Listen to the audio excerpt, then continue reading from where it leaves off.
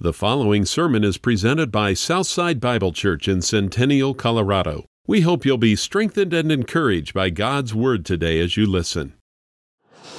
Well, currently, we're doing a study to prepare our hearts to celebrate the true meaning of Christmas. I really want us to understand the incarnation of Jesus Christ. I hope you've noticed that no matter what your conscience issue is about what to do with Christmas, no matter where you're at in that journey, my focus has been on the incarnation. It's been on the focus of the fullness of time, that God so loved the world that He gave His only begotten Son, so whoever believes in Him should not perish, but have everlasting life. And that's a focus that should take up our hearts daily and continually. It's a focus that we are all unified who are believers in Jesus Christ. So I pray that we're all being edified in our series, and that as we journey through this season together, things like, should we celebrate Christmas or not? How should we do it? Santa Claus or not Santa Claus are not what the kingdom of God is about. Are you with me? But love and joy and peace and the Holy Spirit. So don't strain gnats and swallow camels. Romans 14, I told you I would preach that every year, and I'm delinquent. It's been a while. But that's a conscience issue chapter. And in that chapter, what Paul gets into, they're arguing whether you should eat meat or not that's been sacrificed to an idol. And Paul says there's only one command in there at the beginning, is receive one another. And that word is into your family, into the closeness. So when you differ on conscience issues, what he wants is receive one another. Don't let those things become dividing points among you. Receive and love one another. And he says, don't judge one another on these issues or condescend one another. Don't look at someone and say, oh, that poor person can't celebrate Christmas, or, oh, look at those people who do. He's saying, don't get lost in those kind of things. So that was for free, like your pastor likes to say. I don't see a lot of it going on, but just enough. I want to remind you, I see so much growth in the way you're learning how to receive one another in all conscience areas. It's beautiful to see the body growing and maturing in these things. And so just a reminder, if you need to put that hat on, wear it. If it fits, and if the shoe fits, wear it. So if you are struggling in that area, take that exhortation to heart. So what should take up our hearts then during this season, or this concept of the birth of Christ? What should we not let this world steal and take away from us with all of its preoccupations on all the wrong things? Our focus is quite simply who it was that lay in the manger on Christmas morning, and that's what we've been laboring here at Southside Bible Church. So I want to go to the Lord and just pray as we're going to look at another beautiful aspect of that child that was born to Bethlehem that morning. Let's go to our God. Oh, Father, I thank you that what I talk about this morning was real in history. God, this is news. This is what actually took place in this world. And I thank you, Lord, let every heart behold it as we just sang, oh, come, Emmanuel. God, I pray that every heart here has had room to receive this King. And I pray, Lord, that for no one this would just be a myth or something that they nod their head to, but that they've seen the glory of the one that was born into that manger, and it's eclipsed everything else in their life. And now King Jesus is all. And I pray for every heart here, Lord, that we would deepen in that our faith would be made stronger even this morning by a prophecy so clear 700 years before it would take place. May we bow before a God who can control history and bring about your purposes perfectly. God, you should be worshiped. You should be adored, and you should be praised for this great salvation that you've given to this world. God, I thank you for it. I thank you for the Lord Jesus Christ. And I pray now that your Spirit would do what he has been commissioned, that he would shine the floodlight this morning now on Jesus Christ, and that we would stare at him and behold him and believe and be blessed. God, thank you for him. And it's in Christ's name that we do pray. Amen. Our series in Genesis 3, we've been looking at this seed that's been being promised. We saw that the seed of Eve, right away God promised that he would come and crush the serpent's head for what he did, that he would come and undo the works of the devil in Genesis 3, where he broke the whole design and everything that God has made for this world. And he's gonna bring a better paradise, because the one that fell is the new paradise now. We're going to have the full revelation of who God is as this merciful, saving God. And there's going to be a devil that's cast in a pit forever. So there's no more threat of a new fall or anything that could ever come into this new paradise. So the new paradise is better than the old paradise. And we have been brought in to that in Genesis 3 with this promise of what Jesus would do. Then in Genesis 12, there was a promise to Abraham. He calls him out, Abraham, in your seed that's going to come from you, singular, a seed, I'm going to bless the nations. I'm going to bless you, Israel, and I'm going to bless all the nations through this seed, who is going to be Jesus Christ. And all who would believe in him would be brought into the promises that God blessed to Abraham. Then we looked in 2 Samuel 7. He said the seed will also come from the seed of David.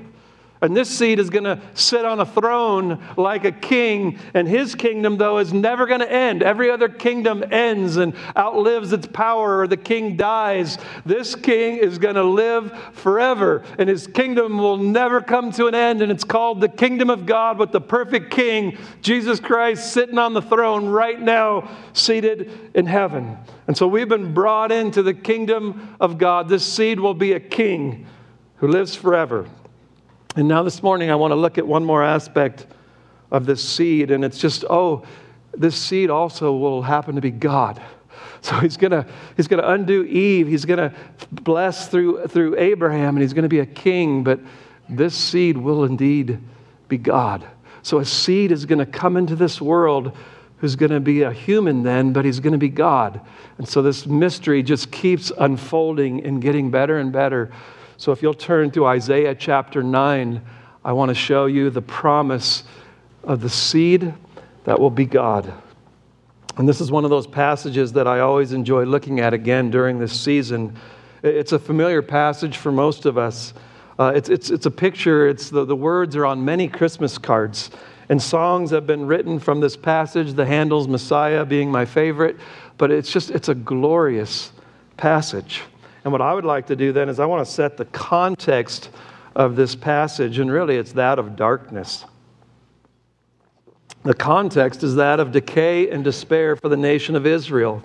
The world is in chaos, it's in turmoil, there's just no light. I like that phraseology, it's just darkness. And so the world, it can't save itself. It doesn't hold the key to fix this great problem that came in Genesis 3. They need help from outside of themselves if they're ever going to get out of this darkness. Just like today, the world is so dark and confused, and it just every time we come up with new ideas and just educate and change things and say no to drugs, every possibility, it's not working. It's getting darker, and it's just confused, and it's just sitting in darkness. And so the light of the world was prophesied here to Israel in Isaiah 9. News was announced, and I'm going to call it the best news. I just love good news, don't you? I love when someone calls and says, hey, I got good news for you. If you leave a message and say that, I call back faster. Then I got some bad news for you, Pastor. I love good news, and there's just a power to news. And I've shared this a while back, but I want to share this story again because it grips me about the power of news, because what we study this morning is news. Near the end of the Second World War, behind enemy lines in Nazi Germany, there were these prison camps. And in these camps, American soldiers were being kept. And in one camp in particular, these prisoners were not well fed, and they were starving and thin and very discouraged. They wondered if they would ever go home again, or if they would ever see another Christmas. And the Nazi guards watched them behind the fences, and their downcast faces and slumped over shoulders, scarcely speaking to one another. It was truly a picture of despair. But suddenly one morning everything changed, so it seemed. They were still behind the fences. They were still not well fed, and they were still very sick. But the guards noticed that some life seemed to be breathed into them. Something changed. They were happy and they were smiling and they were talking to each other. And they were gathered together in little huddles. And you could hear them. They were hooting and hollering. And the guards had no idea what is going on. But they had a little transistor radio that had been smuggled in, and they heard the news that the Allied forces had landed in Normandy and that they had triumphed, and now they were moving steadfastly inland. And it could be just days before their lease and their liberation was now moving and coming. And so it's just the power of news. Nothing had changed yet, except the news awakened hope here in Israel. It's dark and it looks bad, and some news is now going to come to the faithful who are looking for the consolation of Israel. But our context here is we're going to look at is just a land in darkness in need of some good news, a people dispelled, and unbelievable and amazing news is going to be shared with the people of Israel. And it will be of a great deliverance, one far greater than Nazi Germany. There's a deliverance that's going to come to all the world, to this son who's going to be born into Bethlehem. It's going to come for an eternal deliverance by a great deliverer. And so this news that's going to be proclaimed to Israel is the meaning then of Christmas. And it's just going to be in a little nutshell for us this morning in verses 6 through 7 of Isaiah 9. So this promised deliverer came into the world that they're talking of. It literally 700 years later, it was born to a virgin who would come to save sinners. And so, guys, this is the best news that came through Isaiah the prophet. And I want to unpack this diamond of prophecy here this morning, starting just staring at the meaning of the incarnation right in the face. If you've ever wanted to know why did Jesus Christ be born into this world, here it is in a perfect nutshell prophecy 700 years before it ever took place. That should cause you to marvel at a God like this. So let's take a look at this passage. Turn with me then to verse 1. Isaiah 9:1. But begins with a but. I don't know about you guys. It could be translated nevertheless. And most people don't start a sentence with but. And so you say that isn't it then. So what? It's connecting. It's continuing on the thought. And it's continuing on the thought of Isaiah 7 through 8. What's going on is Israel, it has this kind of form of religion. It's external. And Isaiah says, but God says this through Isaiah, your hearts are far from me. You're doing all the external things, but your heart is so distant and absent in what you're doing. You're doing your religious rituals, but your lives didn't want God to dwell in them and be the center place. The old saying, you wanted his gifts, but you didn't want the giver. That's what was going on in Israel, and that's what's going on in our nation today. So God has chastised them. He's a jealous God. And he sought to turn their hearts back to worshiping him. And they won't. They're happy with their religion. After all, a little religion never hurt no one. And they're just very content in that. As long as I've got my religion and my external things, everything is fine. So God calls Isaiah, go to them and proclaim judgment on the house of Israel for what they're doing. And in chapter 7 through 8, it gets very historical. And it comes and says, God has brought the house of Israel together in David. And then David sins. And it's a divided house. And you now have Israel and you have Judah. You have a northern and a southern kingdom in Israel. And there's great enmity, really, between the two kingdoms.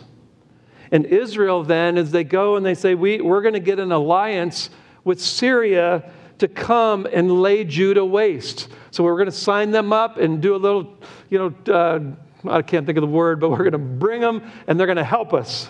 And then King Ahaz in the other kingdom, out of fear of this threat, he goes and makes an alliance with Assyria, who is the world power of that time. So they're both jockeying for position.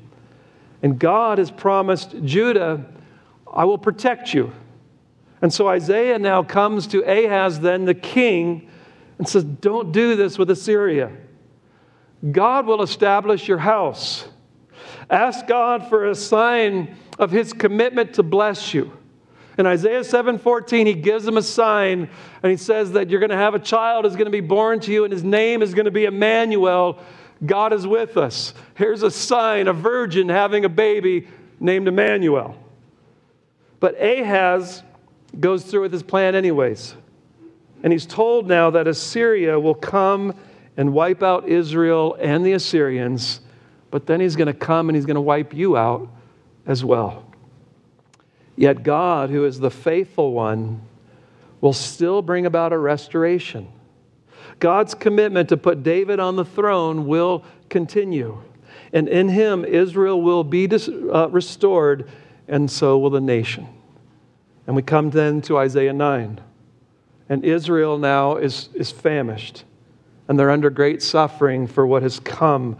Where they're at now in this context is they curse the king and they curse God. They're just broken. They're mad at the king. They're mad at God for this chastisement and the suffering and the famine and all that they're facing. And so they come now and they look out at the earth, and all they see is distress and gloom and brokenness and poverty and suffering and pain. They're crushed under a great famine. And just think of all the psychological and the physical stress that goes with such a difficult time. For some of you, you don't even have to work hard because you're under it this morning. And it's so hard and difficult. That's what they're facing. That's what they're sitting in this day. And they're looking for help everywhere. Look at chapter 8 of Isaiah, and I want to look at verse 19. When they say to you, here's what they're doing for comfort. Consult the mediums and the spiritists who whisper and mutter.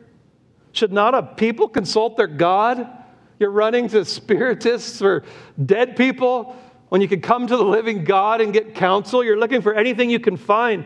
Should they consult the dead on behalf of the living? Verse 20, to the law and to the testimony. If they do not speak according to this word, is it because they have no dawn?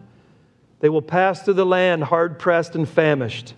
And it will turn out that when they are hungry, they will be enraged and curse their king and their God as they face upward. And then they will look to the earth. They're going to look to the earth for their hope. And behold, here's what they're going to see. Distress and darkness, the gloom of anguish, and they'll be driven away into darkness. The more that they keep looking to the earth for help, they just keep seeing darkness. It's a very bleak picture of what we're looking at. It's truly the picture of the land right before the Lord came and what we're studying next week in Luke 1. Israel then was lost and apostate. They had corrupted leaders with Rome and corrupted religion. They were a nation that was just lost and confused, and they dwelt in great darkness, and they hadn't heard from God for 400 years. And so the same kind of picture, and I believe the same picture as we sit here this morning in our world that we live in. Well, then chapter 9 is dropped into that landscape. Nevertheless, but there's a light. There's a dawn. God erupts into the situation, and He brings light from outside into this dark world. He brings good news of glad tidings of good things. And so what I want to do this morning is I want to look at this text, and I want to learn the true message of Christmas. And maybe this morning you could discover the light that could dispel your darkness that you are feeling this morning. I've prayed for some of you here this morning that are sitting in this darkness. This light this morning might break in, and it might dispel all of your darkness and gloom as you keep looking to this world to find hope and help, and you just can't find it. I'm giving you your remedy here this morning if that's you sitting with us. I've prayed for you. Some of you, by hard providences this morning, are feeling darkness. And I've prayed for you that light would break in as you look at the picture of what God has done for us. As some of you have faced some really hard providences, and Christmas highlights it and makes it feel deeper and darker. And this morning, I'm just asking God to let this light shine into your hearts and lift your burdens and add hope and encouragement to his beautiful plan and what he's doing in our lives. So let's look at this in verses 1 through 2. Here's our first part of the outline. Is Isaiah is going to show us the nature then of Israel's distress in verses 1 through 2. Let's look at it.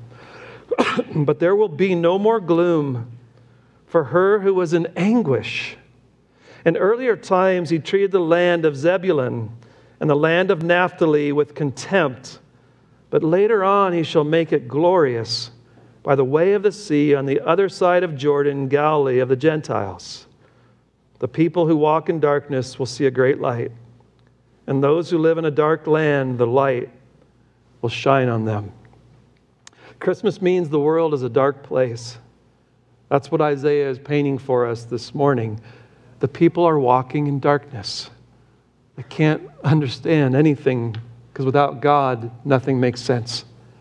Without Christ, we can have all of our moral agendas and do everything we want. So Christmas is a time we try to make it a nice and better place and happier, and it just makes everyone more depressed. But at the end of the day, all this work and effort, it's just still selfish. It's still a dark, lost world that just can't find its way. There's a proverb that says, like a man in the darkness, they don't know over what they stumble. It's just dark, and they're stumbling over life and trying to find pleasure outside of Christ. And it's just confusing and stumbling, and they can't figure it out. The world has lost its way. It just doesn't have the key to fix it. But later on in Isaiah, he's going to say, we all like sheep have gone astray, and each of us has turned to his own way. We've looked to our own way to fix it, our own purposes, self as the king, and all it is dark. It produces darkness. And these men are coming to the right conclusions because this world is a very dark place. Without Isaiah, I think it was Spurgeon, he said, if you take Christ out of the Bible, it's a very dark book. You take Christ out of this world, and it's a very dark world. Very dark. I pray that you would see that this day. The Christmas celebration just keeps making it darker for you. But Christianity, as it looks at this world now in truth, this dark place has a nevertheless. It has a but now. God has done something to come shine into this darkness and give us the light of the world and change everything. We have a but now. We weren't left in this darkness and despair and wrath and just sin nature's night and all of those things. There's this amazing light. There's an amazing comfort that if God will do what he said he would do in this promise, you have great hope here this morning. And so it boils down to this. The scriptures tell us that Jesus was born into this world. He came in and he died on a cross in our place. And he was buried and he was resurrected and he was raised and put at the right hand of God in all authority. And he says, I'm coming again to establish this eternal kingdom. And then there's all light and joy and peace with that diamond entering this world. And so if this is true, there's light and there's comfort and there's peace for no matter where you're at in the middle of this darkness as you gaze upon Christ. If it's not true, there's darkness and despair and death. Get your 80 years in. Try to deceive yourself that something will actually make sense or make you happy. And it will just be a dark, discouraging, sad, lonely journey. And so I preach to you this morning, the light of the world that can give hope to every heart. So I want you to notice from our text in verse 1, as he talks there about Zebulun and Naphtali are feeling the oppression of an alien invader, and that alien invader is the Assyrians. They're coming in, they're making their presence felt, and this is the context of the prophecy. Just here they come, we're about to be destroyed. But in this, he says, all of a sudden, they're going to see a great light. There's a great light in prophecy.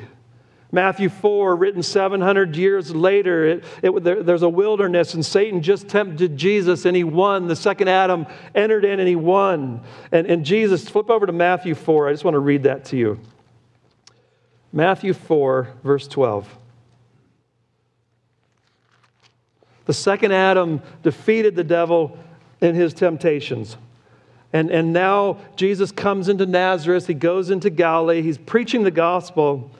And I just want you to hear, starting in verse 12. Matthew 4:12. Now when Jesus heard that John had been taken into custody, John the Baptist, he withdrew into Galilee. And leaving Nazareth, he came and settled in Capernaum, which is by the sea in the region of Zebulun and Naphtali. This was to fulfill what was spoken through Isaiah the prophet. The land of Zebulun and the land of Naphtali by the way of the sea beyond the Jordan, the Galilee of the Gentiles. The people were sitting in darkness and they saw a great light. And those who were sitting in the land in the shadow of death, upon them a light dawned. Isaiah 9. And from that time, Jesus began to preach and say, repent, for the kingdom of heaven is at hand. It is fulfilled. The light has come. The kingdom is here. The new kingdom, the king of the kingdom has come. So it's absolutely amazing. 700 years later, Jesus coming to the earth saying, you remember Isaiah 9? Here it is. That light has come. And he began preaching the gospel. Repent. The kingdom of heaven is at hand. Turn. Come to me. Look to me. And this fulfills what we're looking at in Isaiah 9. And I want you to notice, just listen to a couple other New Testament writers as they catch on to this. Luke 1:67. You know what? I'm going to skip a couple of them because I'm going to run out of time. I'm going to read Luke 2:29. Now, Lord, this is Simeon. Now, Lord, thou dost let thy bondservant depart in peace according to thy word, for my eyes have seen thy soterion, thy salvation, as he's holding baby Jesus, which thou hast prepared in the presence of all peoples. And then he quotes Isaiah 9, a light of revelation to the Gentiles and the glory of thy people Israel. John 1:4. In him was life, and the life was the light of men. And the light shineth in darkness, and the darkness comprehended it not. There was a man sent from God whose name was John the Baptist. The same came for a witness, to bear witness to the light, that all men through him might believe. He was not that light, John, but he was sent to bear witness of that light.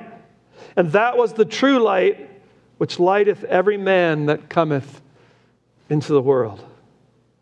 And John 1:4, in him was life, and the life was the light of men. Oops, I just read the same one, sorry.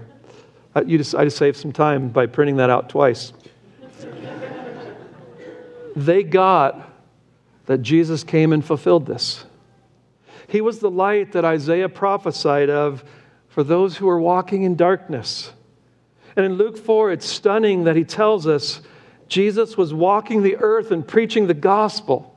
Jesus Christ fulfills this prophecy 700 years later. Here it is. He's just saying it's fulfilled. This is what you've been waiting for. So my friends, Jesus is the light of the world. And he came into our darkness to give us deliverance from sin and its slavery and all of the consequences that came from Genesis 3. The light came in to undo the works of the devil. And so whether you lived in 733 BC at the time of the prophecy where there was great darkness, or in Palestine at the first century when Jesus walked the earth, or if you sit here this morning at Southside Bible Church, this is for you. This is for you this morning. The light has come into the world to lift us out of darkness and to bring us to that glorious light, the presence of God. So our first point, that is the nature then of Israel's distress. Judgment, consequences, darkness, looking to the earth to find hope, and they can find nothing, and just a promise that a light will come. And I want to look at the second point then, is it's going to bring an increase to their joy. Their joy is going to increase. Look with me in verse 3. You shall multiply the nation. You shall increase their gladness. They will be glad in your presence, as with the gladness of a harvest. Nothing better for a farmer than the harvest time.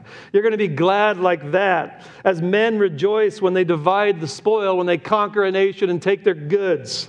Your gladness is going to increase and enlarge. Verse 4, for you shall break the yoke of their burden and the staff on their shoulders, the rod of their oppressor as at the battle of Midian. For every boot of the booted warrior in the battle tumult and cloak rolled in blood will be for burning and fuel for the fire. You're going to just wipe out all their enemies. And so Israel starts talking to God, and he's telling them what they will say to God. Isaiah. He's talking to God, and he's telling them this is what they will say to God after God has revealed his salvation that we've seen in this passage this morning.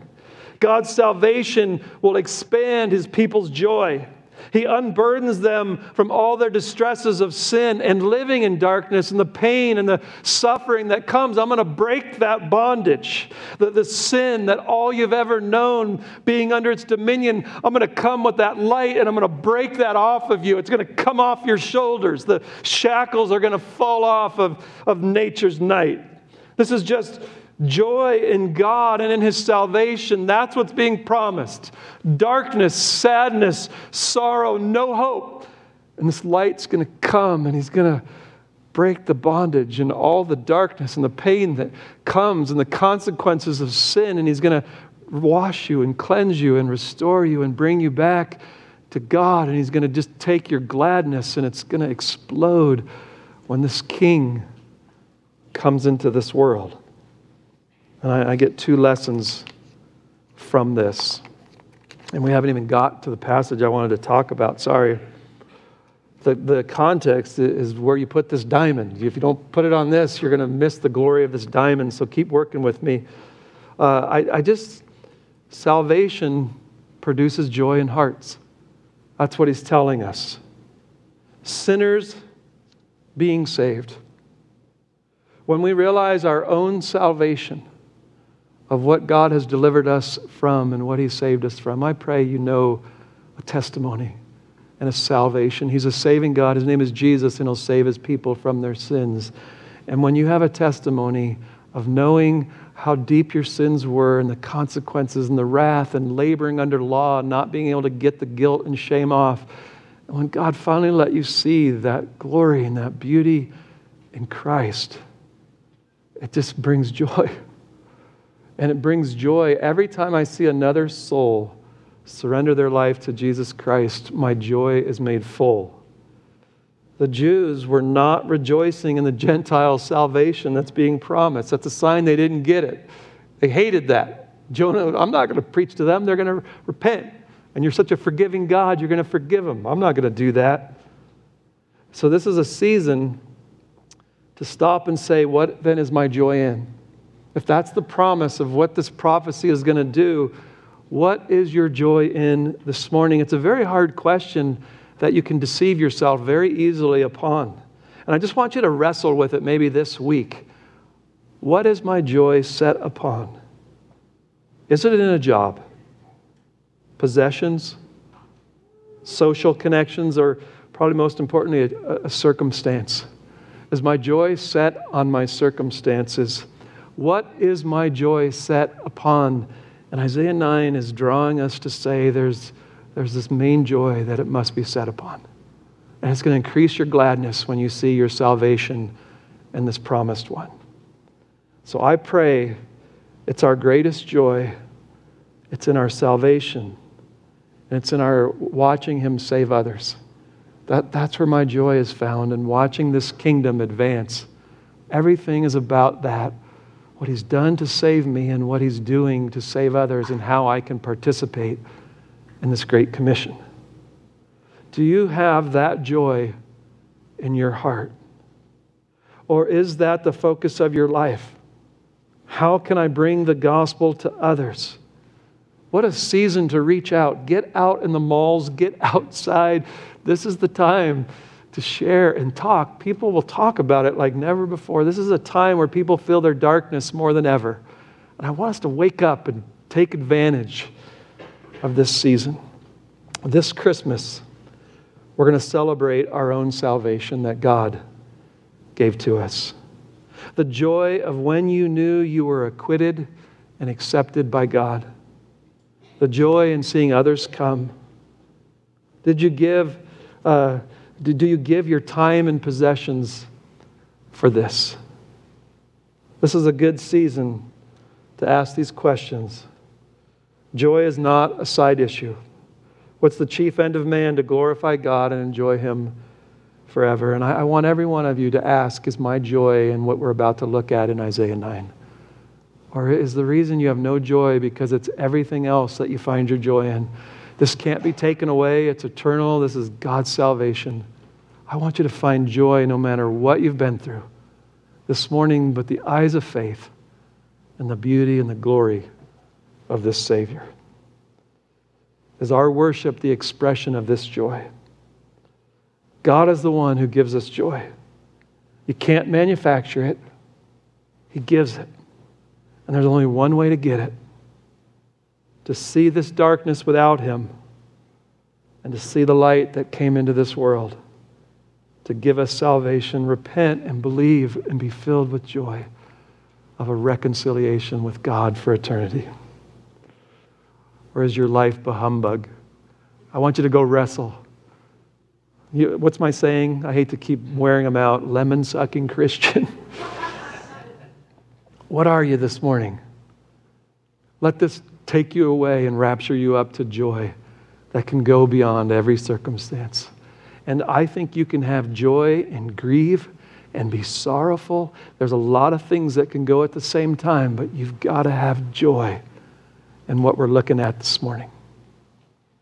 Third point then is we've looked at the nature of Israel's distress.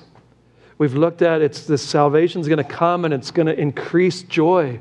It's going to grow and explode. And now our last point is salvation always produces then joy. The third point is the promised Messiah. Here we get to the good stuff. So all that's building, and it's all been building to this diamond of verses 6 through 7 that again is on every Christmas card, but I want it to be on your heart. Okay, let's look at it. He is the reason for the joy. There's no other place to get joy than verses 6 through 7, and I want to read them to you. 4, a child will be born to us. A son will be given to us, and the government is going to rest on His shoulders. His name, what's His name? It's going to be called Wonderful Counselor, Mighty God, Eternal Father, Prince of Peace.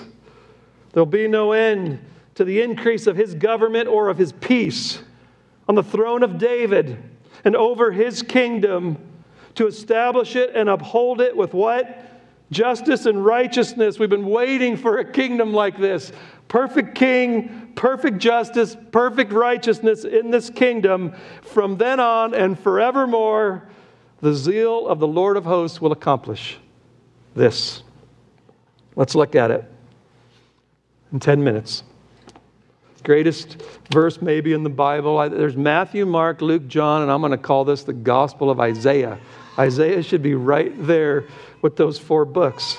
So let's look at it. For a child will be born to us, a son will be given, and the government will rest on His shoulders. So a child would be born into the world. There's going to be a child who's going to come into the world like any other human being. And he would be conceived in a mother's womb. And there's going to be labor, and he's going to be birthed through the birth canal. And he's going to come and be subjected then to our limitations with humanity. And he has to grow in wisdom and stature and favor with man. He's going to get thirsty and tired and hungry. He wept and he slept. He was fully man. He was the seed that we've studied. He had to come from Eve. He had to come from Abraham. He had to come from the seed of David. And here it is, that seed is going to be conceived into this world. A son will be given to us, which preaches His pre-existence. His life preceded coming into the world. In the beginning was the Word. The Word was with God. The Word was God. This one existed with the Father, the Son, and the Spirit for all of eternity in perfect fellowship. And He's now, that one is going to come into this world. He was given to us. I love that. The greatest gift ever given was God gave His Son.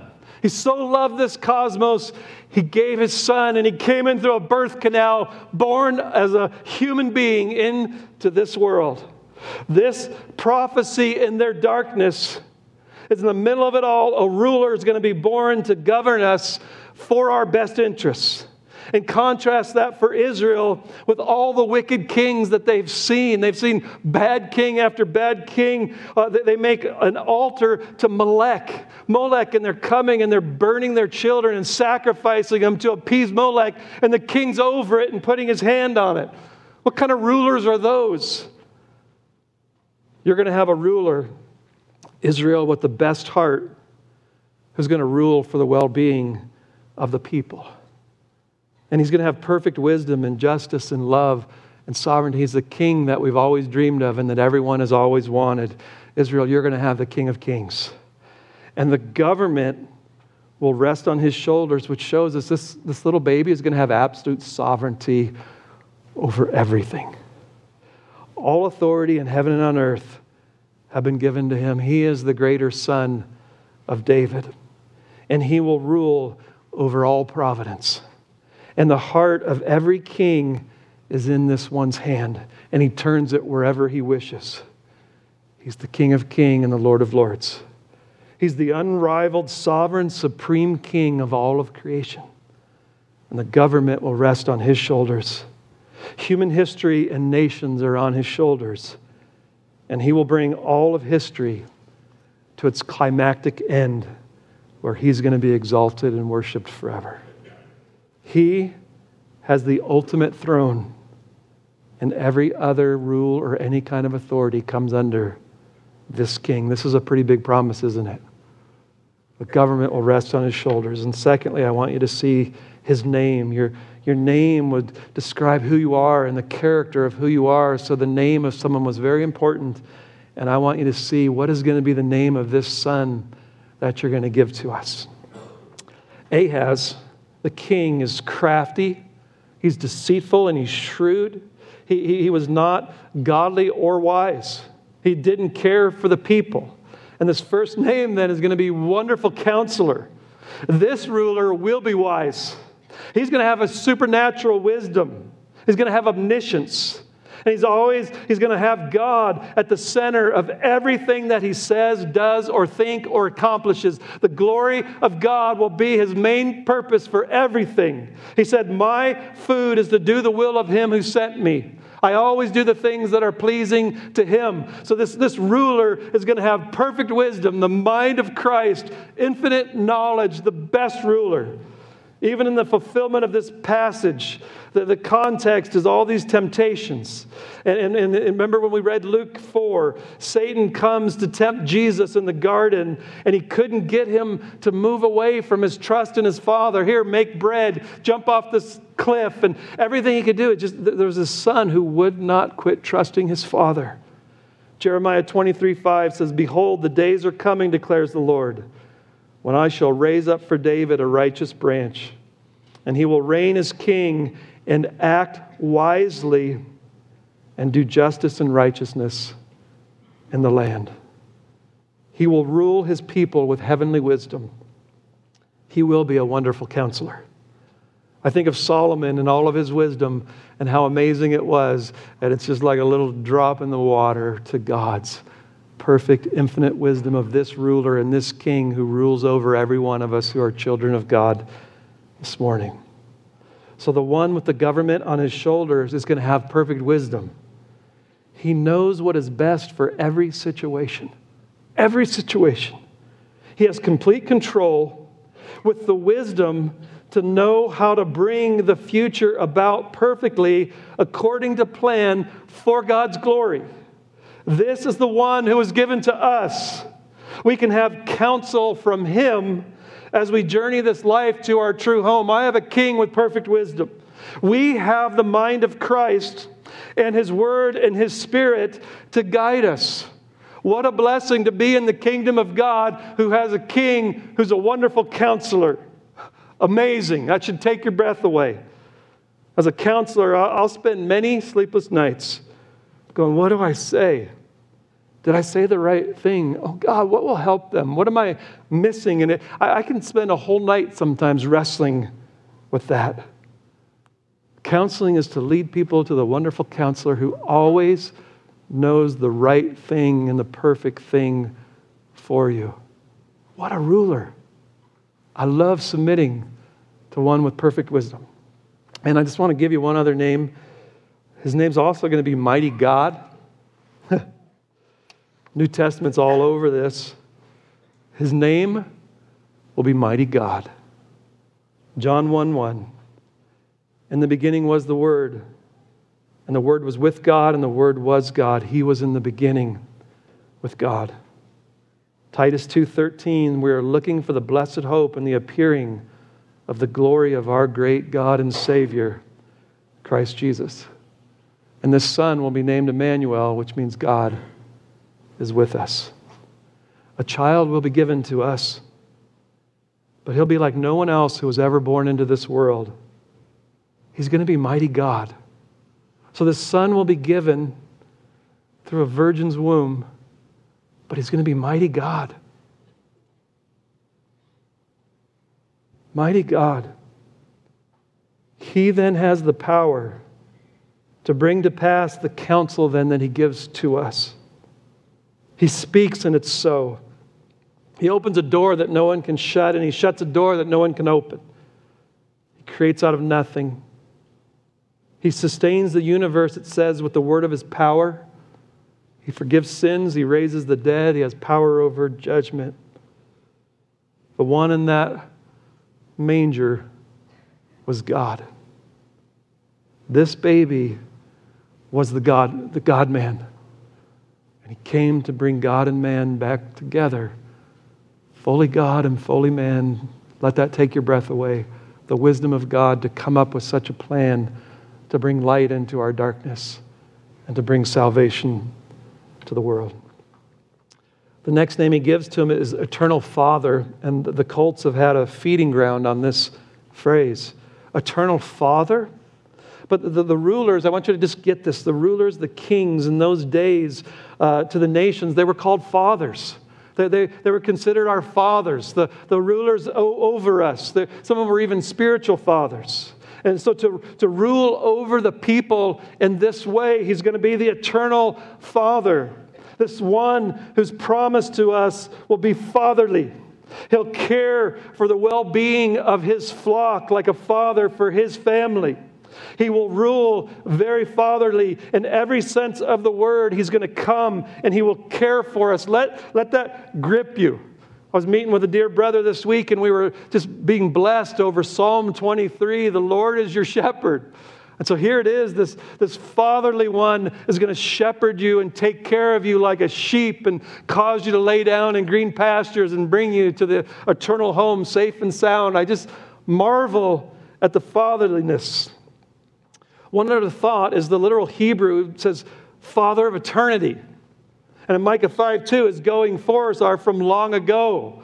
So he's the Father of eternity. His birth was eternity stepping into time. So there's this eternality to him as well. In 1 John, it calls him with a definite article. He's the eternal life, the one who gives life. He's the eternal one. So it could be bringing out that aspect as well of the eternality of this salvation and this Christ that will be given to you, the eternal life. And then the other name that will be given to this Son is the Prince of Peace. He's a wonderful counselor. He's an eternal God who can bring it to pass. He's an eternal Father then with this eternal perspective on all things. And so as we follow the path that his counsel lays out, what he will give to you guys is peace. As you come to this King and surrender and follow and trust, it brings a peace that passes all understanding. The Hebrew word is that word we love, shalom. It means prosperity, well-being, blessing. I like the phrase wholeness. It brings back from the curse where we fell a wholeness of just being right with God and having light and understanding this world and what He's doing and where He's moving all of it. It brings wholeness. It brings a calmness, an absence of fear to come under this Prince of Peace. This world, if I could characterize it, is in Romans 3, there's no fear of God in their eyes.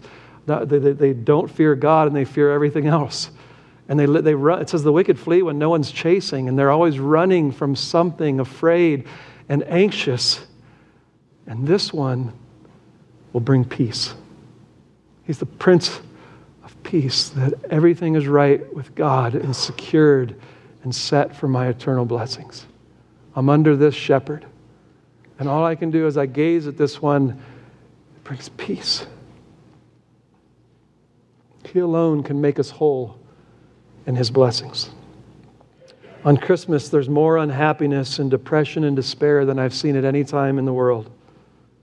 The Prince of Peace is born into the world, and all I see is a lack of peace at this time.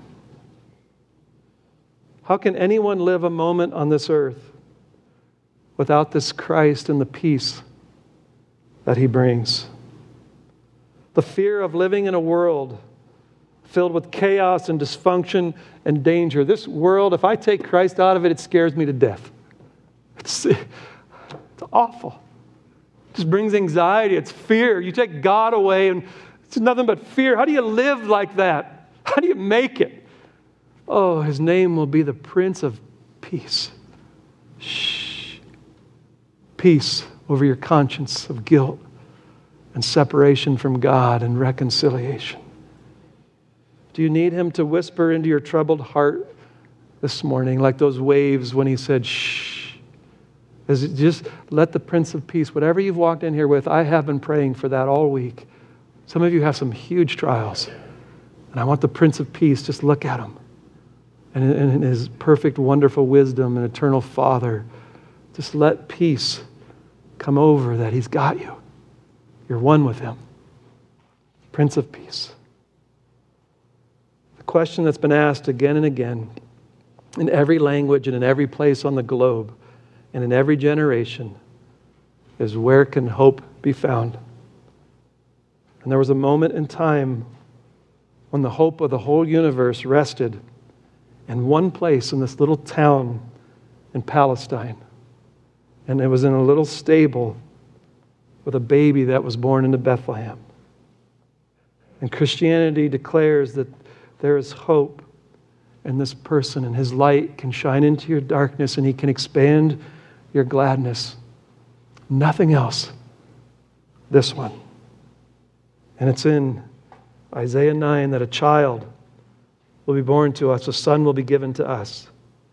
And the government will rest on His shoulder, and His name will be called Wonderful Counselor, Mighty God, Eternal Father, and the Prince of Peace, and there'll be no end to the increase of His government or of His peace. We'll just keep going. Hope is not found in yourself. It is not found in another person, and it will not be found in a change of circumstances. Hope rests on the shoulder of one person, the one that Isaiah has just laid out to us this morning. A dark, dead time. Is there any hope?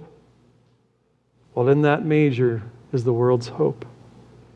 Nothing lies outside of this hope. Corrie ten Boom, who was put into a prison camp with her sister and her family, and during the Nazi regime as well, that I began this sermon with. Their life was really as dark as it could be. They're watching loved ones be killed, and they're starving, and they've got no hope. The pit was so deep. And sister said to sister, there's no pit so deep that Jesus isn't deeper. There's a peace in Him that's, you can't measure it. Height, depth, breadth, or length. No matter where you're at, no matter what, there's a deeper peace in the Prince of Peace that can be found in beholding Him and looking at Him and Him alone. You cannot get outside of His jurisdiction. I'm telling you, there is no height or depth or breadth or length that can separate you from the love of Christ. There's hope here this morning in this beautiful one that was born for us. And my last point, the zeal of the Lord will accomplish this. In verse 7, we're told the zeal of the Lord will bring this prophecy to pass. Psalm 124:8 says, our help is in the name of the Lord who made the heavens and the earth. Our help, our hope is in this name. This hope is sure, not because of what they do, but because of who is behind this promise. The promise is being made by God himself through the prophet. And so as Robin was preaching in Hebrews, God takes an oath and he swears, he can't lie, he's going to bring this about. My zeal will accomplish this promise. Our enemies cannot undo us. No matter how sore, tired, or worn out you are this morning, they're just no match for the fervor of the sovereignty of God. There's no match for it. God's zeal for you and this promise and this purpose is there's a zeal that he's going to bring it to pass. I will do this. 700 years later, true to his promise, God did this. And his son was born into a manger in a virgin's womb. And the light of the world was born into this fallen world to those who were walking in darkness. No one even noticed it. They'd ignore him. And they groped for God, the Israelites. They couldn't find him. They couldn't find deliverance with any of their alliances. They couldn't get deliverance through the law. They tried so hard through the law to get deliverance, through their own flesh, through being moral, through the world, asking the mediums and the spiritists, and through indulgence and through trying to find security. They couldn't find peace. And so in stepped a Savior who is Christ the Lord. That is the true meaning of Christmas.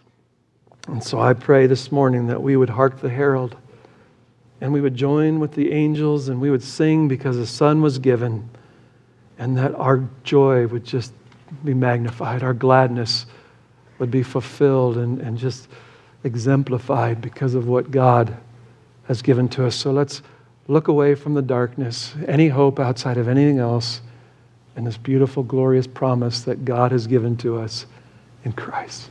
We have everything. Every spiritual blessing has been given to us in Christ Jesus. Amen? Amen. Let's pray. Father, I thank you for this unbelievable promise. As we've been looking at this seed and who he would be is amazing. He would undo the work of a devil. That he would be the way you would bless us through Abraham. That he would be the king that we've always wanted. And now this morning that this one who would be born in the world would be God. And so, God, thank you for giving us your Son. Thank you for your zeal to bring this to pass. Thank you for your zeal to bring to pass that the nations would call upon this seed and believe and be saved. Thank you for every salvation in this room, God, that you invaded our darkness and you opened our eyes so that we could see the glory of God in the face of Jesus Christ. And Father, we receive him. We believe. And we thank you for this gift. And I pray now with our days and our resources that they would be given to shine this light, that others would see the glory of God in the face of Christ. God, thank you for the privilege of telling those who sit in darkness of the great light that was born into this world 2,000 years ago and is coming again soon to shine that light where there'll be no more sun because we will bask in it for all of eternity. God, we thank you for this glorious hope and promise. We pray in the name of Jesus Christ. Amen. The preceding message was presented by Southside Bible Church in Centennial, Colorado, and we hope you've been challenged and encouraged to grow in your relationship with Christ. Each week our sermons are made available online and may be downloaded and distributed. If you have questions or comments or would like to speak to one of our pastors, please contact us through our website at southsidebible.org.